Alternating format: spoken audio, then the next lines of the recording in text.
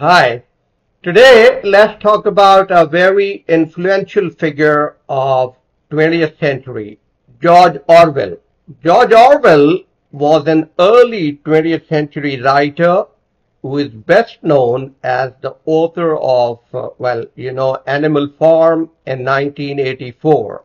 I'm sure many of you are familiar with these works. He was a prolific writer who also wrote essays, novels, and non-fiction books. He is considered one of the most influential and insightful writers of the 20th century.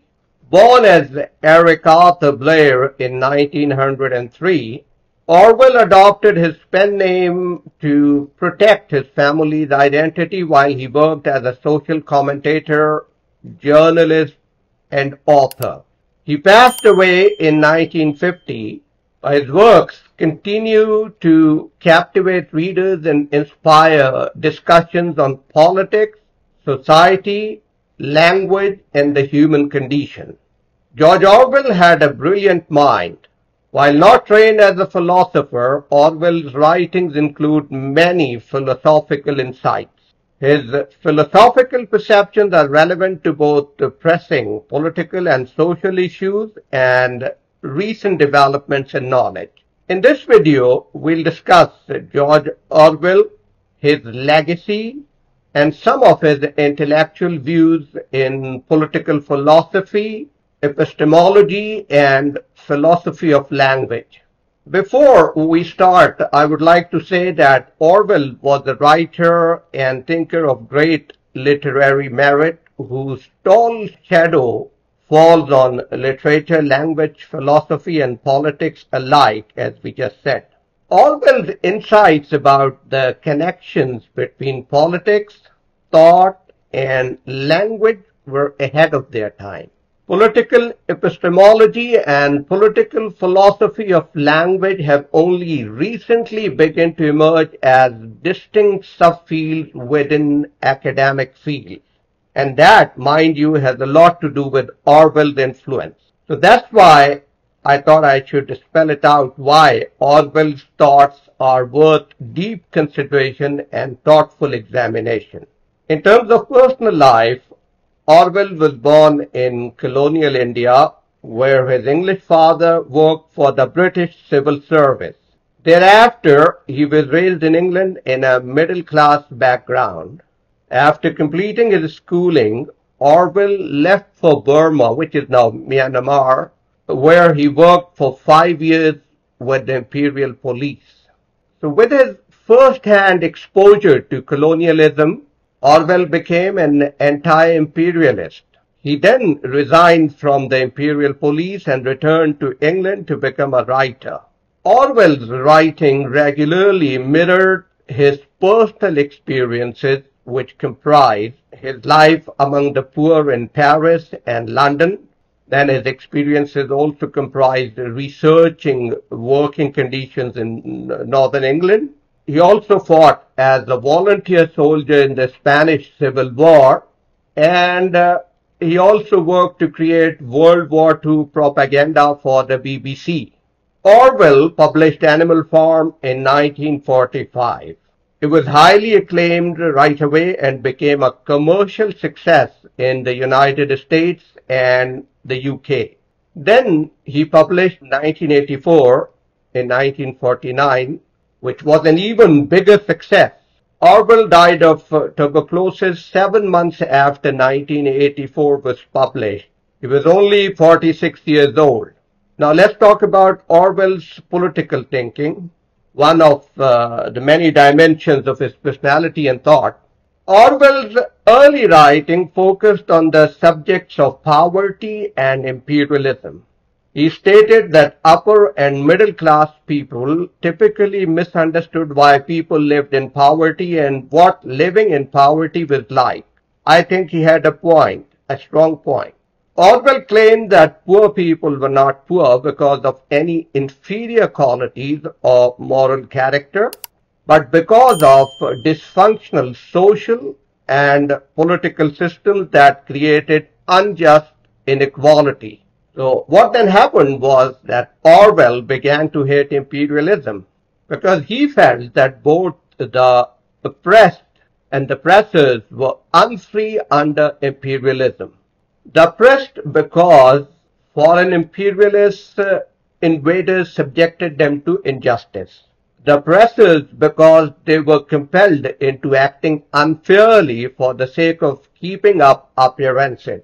Such oppressors also face significant social pressure to censor themselves by not criticizing a political structure that benefited their social group. I hope you'll agree that that is also true for many privileged classes, armies, clergies, ideologies, and other groups in today's world. Orwell's later writings turned toward the themes of socialism and totalitarianism, among many others. He rebuffed capitalism in favor of socialism. For Orwell, a socialist government was one in which major industries were nationalized, income inequality was limited, health services were free, and quality education was available to all, regardless of social classes. Well, you can differ, but to his credit, Orwell distinguished socialism from Marxism and Soviet communism.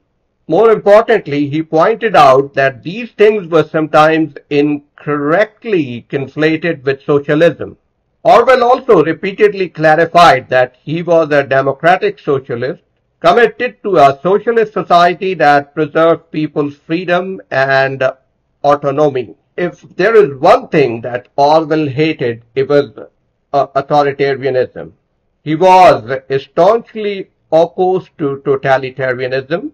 He described totalitarianism as a specific kind of dictatorship that had not existed prior to the 20th century. According to him, totalitarianism was exemplified by an unrestrained desire of complete control and power for power's sake. Orwell viewed this desire for power and control as irreconcilable with a just governance system where law applies equally to everyone and thus limits even a ruler's power, whereas totalitarians will not tolerate limits on their power. Orwell described both Nazi Germany that had emerged from a democratic process and Soviet communism where there was no democracy as totalitarian states. Let's look at Orwell's political philosophy. So Orwell, as we saw, taught totalitarian rule entails grave epistemic consequences. Because totalitarian rulers want total control, they can't accept facts that conflict with their goals. As a result, totalitarians will say whether or whatever is required to preserve their power and will seek to convince people to give up on the concept of objective truth. You can say that some populist politicians may do the same in a democracy. Yes, but thanks to freedoms that democracy ensures, they can't stifle any narrative challenging their views, unless we allow them to. We means people here.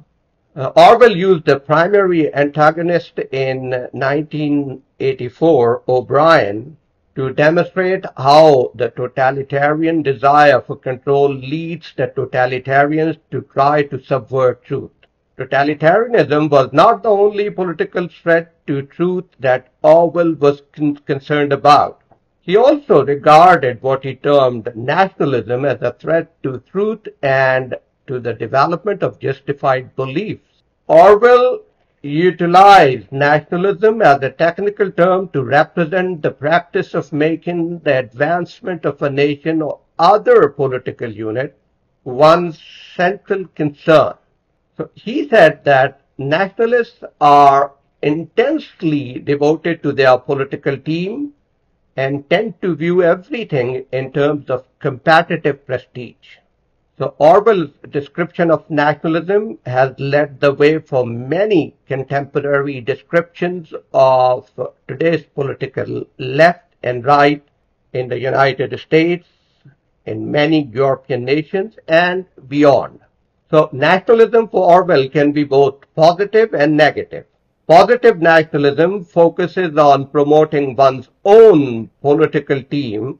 Negative nationalism focuses on denigrating a political team to which one is opposed. So the epistemic impact of nationalism on Orwell's account is that such political loyalty leads nationalists to falsify their evidence, often unconsciously, in order to preserve the belief that their political team is superior even when the facts are overwhelmingly against such a view. Orwell's insights can be stated in modern terms as making a case for the view that political partisanship leads to cognitive bias, and the other way around, cognitive bias also leads to a colored view and political partisanship. Now, Orwell's view of language and literature, he believed that the development of politics, thought, and language are all interrelated. Orwell thought that it was important to write well because language wields influence on our thoughts and our politics. Orwell's desire to write well is not about the desire for grammatical perfection or for high-flowing English or language. Instead, Orwell's main exhortation is for language users to aspire to let the meaning choose the word and not the other way about. For instance, Orwell believed that we are inclined to pick the metaphors that first come to mind, but these metaphors often distort our ideas in inefficient ways. And this is precisely what led Orwell to work toward developing an art of political writing. Orwell thought that, in some sense, all writing is political and that all art is propaganda because all writing carries a political message, even if that message is just support for the status quo.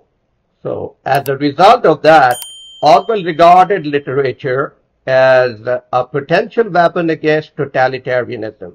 So let's briefly look at George Orwell's legacy before we close our discussion. As you may have understood by now, George Orwell's legacy is profound and enduring. Some key aspects of it include the following. Number one, dystopian literature. So Orwell, as we saw, is renowned for his iconic dystopian novels 1984 and Animal Farm. 1984 portrays a totalitarian society where the government exercises absolute control over its citizens. And Animal Farm is a political allegory critiquing the dangers of totalitarianism and corruption.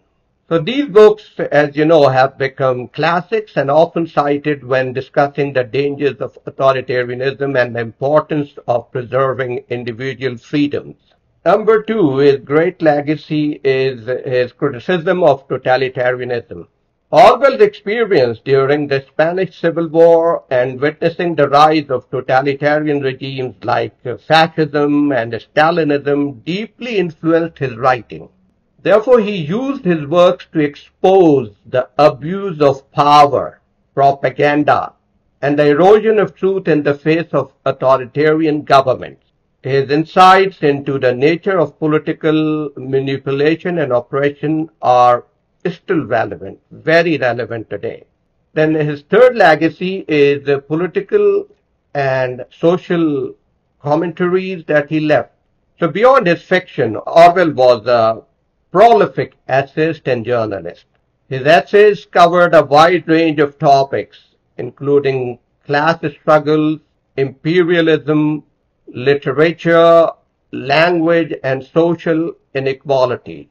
His clear, lucid writing style and willingness to challenge prevailing norms have made his non-fiction work valuable resources for understanding the complexities of the world. Then, on fourth level of legacy, he had a significant impact on language. His essay, Politics and the English Language, remains highly influential in discussions about clear and effective communication. He advocated for simplicity and precision in language to avoid the deliberate obfuscation often used by those in power or control to manipulate public perception. Then another legacy was his advocacy of free expression. He was a champion for freedom of expression and fought against censorship and propaganda. He believed in the importance of truthful reporting and the right of individuals to express dissenting opinions without fear of persecution. Another aspect of his legacy can be seen in popular culture. Orwell's ideas and concepts have permeated popular culture, not just wokeism, but at many levels, in many guises, and are referred in various forms of media, including movies, television, literature, music, you name it. You have heard phrases like Big Brother is watching, or concepts like thought crime. All of these have become synonymous with surveillance and authoritarianism.